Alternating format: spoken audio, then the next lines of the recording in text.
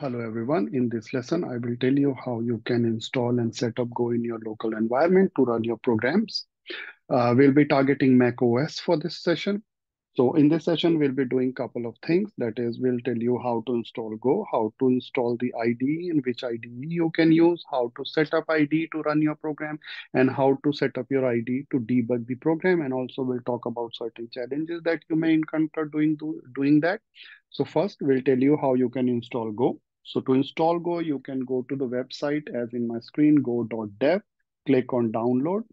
Once you click on download, so there are certain version of installers available. You just need to identify which version you're using, whether it's Windows, Mac, or Linux, or you want the source code. Just download the installer and install it in your system. Once you have done it, so you're done with the installation. It's pretty easy, huh? Nothing requires to be done. Now, once you have installed Go, how you can verify whether the Go is installed or not? Go to your terminal, write down the command Go version, and if you write down the command and you can see Go version printed on your screen, like I am using Go version, Go 1.16.6, and Darwin/AMD64 is the operating system that I am using. This simply means that Go is installed in my system. Now, once you have installed Go, there are two more things that you're required to do. Basically, you're required to check for two of the variables or the Go variables, which I will recommend to do so because they may encounter issues for you at a later stage. So let me tell you what these variables are. The very first variable is Go path.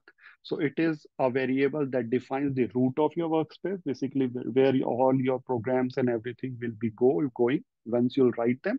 Now, the other variable is the Go root. Now, Go root is a variable that defines where a Go SDK is located. So basically where your Go actual SDK is located that will run all your programs. So let's check what are the values of these variables. So I'll write down echo Go root. So this is what my Go path is. Now let's check what is in this path. Terminal. Now you saw the Go executable and the Go format executable is present here. Now let's check for Go path. Now this is my workspace path where all my programs and everything will go when I write in Go. So these are the two variables. If these are not set, then you will be required to set them for your convenience so that you should not encounter any of the issue once you have installed Go. And now Go is installed in your system and you're ready to run your program, but you're ready with the Go environment setup in your local. Now the next step is to identify and run the IDE in your system. So we recommend the use of Visual Studio Code. For installing the Visual Studio Code, you have to go to website code.visualstudio.com, go and download the OS version installer and just install it, and you'll be all set for installing the Visual Studio Code. So I have already installed Visual Studio Code in my machine for you. So let me open Visual Studio Code. This is the Visual Studio Code. Now, the next step for me is to set up my Visual Studio Code so that I can write and run Go program within the Visual Studio Code. Now, to do this, once I have opened the Visual Studio Code, I'll go to settings, I'll go to extensions. In the extensions, I'll search for Go. Now, you see, this is the Go environment extension support for Visual Studio Code, which has been created by Go team at Google. I'll just install it. So it's very easy to install. Now it is installed and my IDE is all set to run. Now, by just doing that, I can write Go programs in my Visual Studio Code and I can run those programs as well.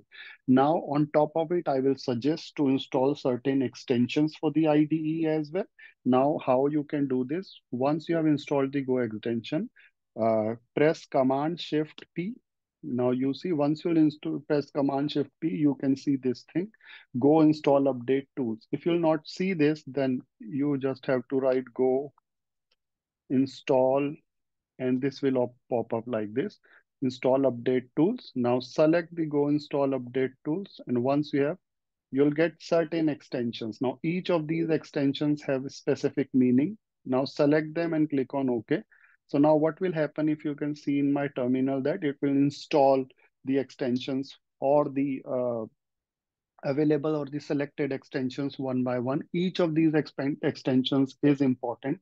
See, some of them, extensions can be for syntax checking, extensions can be for debugging, extensions can be for helping you write the unit test, extensions can be to format your program automatically. So these extensions are very helpful.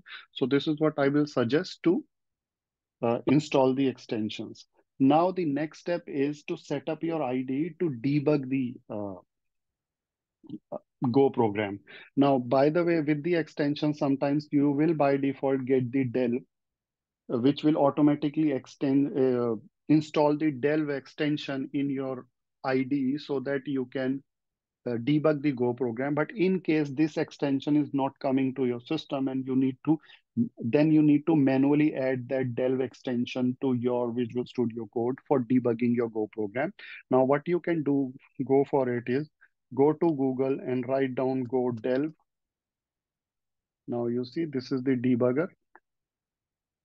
You just have to go to github.com/go-delve/delve, go to installer and just follow the steps to install this is installer in your Visual Studio Code, and you are all set to run, debug, and publish your program from or publish your Golang program for Go. Now, but with this session, everything is done. We have installed Go, we have installed IDE, we have set up the IDE to run the program, we have set up the IDE to debug the program. In the future sessions, we'll understand how you can write the basic programs within the Go.